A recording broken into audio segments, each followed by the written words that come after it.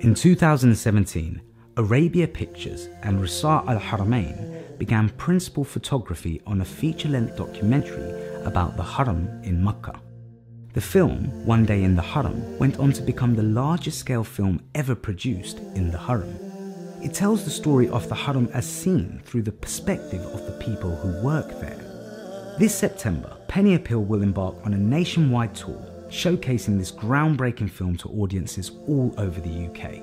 The film's British writer and director, Abrar Hussain, will also be on hand to share inside knowledge about the production and the experience of making this historic film in the most important of all Islamic institutions. Join us for this unique cinematic experience. Tickets and info available at www.PennyAppeal.org/events or call 03000 11 11 11.